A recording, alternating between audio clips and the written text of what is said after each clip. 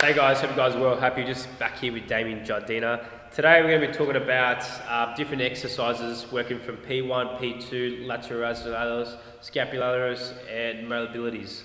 Okay, so what I'm going to be showing you some awesome exercises today is that's going to help you gain muscle, lose body fat at the same time, and actually build your strength through your upper body. Okay, what I have here is a single leg. We're going to be doing single leg RDL. What we're going to be doing is working our hips. We're going to be working our glutes, our lateral border of our lats, as well as going to be working our semitendinosus, semimembranosus. We're going to be working our quadriceps as well, calf muscles, as well as our toes. Simply going to be on one foot, okay? What you're going to be doing here, you make sure you have to have your foot into a dorsiflexion phase, otherwise you won't feel in your hamstrings. So when you come down, you have to make sure you tense the foot up, and then you come back down. If your back is switched off, you won't feel it through your head as much. Okay, so make sure you guys will be doing that, otherwise you won't get any muscle.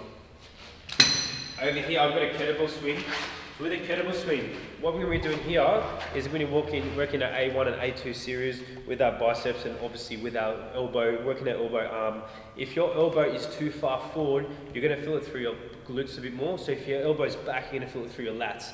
As you press up, you want to make sure you breathe out as you press up. So you breathe in and you breathe out as you press up. If you don't breathe, you actually don't activate your core and you actually won't get actually six pack, because when you actually do these exercises, you actually help with fat loss. And if you don't do this correct, you're actually not going to work your abs. So make sure you actually breathe out when you're doing it, otherwise you can't do it, okay?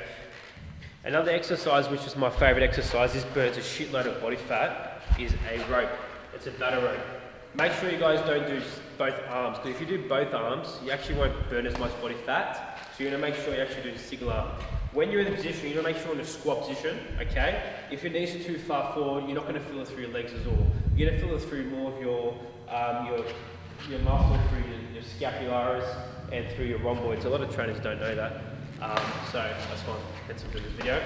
So you're going to make sure you come nice and low, and you want to make sure you are in a kneeling position, okay?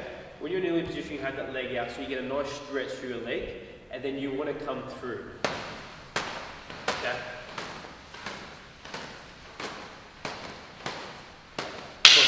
That's hard.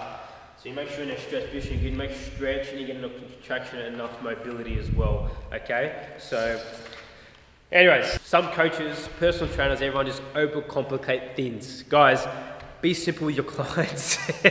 I see a lot of trainers just talking about all these muscle groups and blah, blah, blah, anatomy. Probably 10 of your clients don't care. Don't overcomplicate things, guys. Keep it very simple. Have a good one.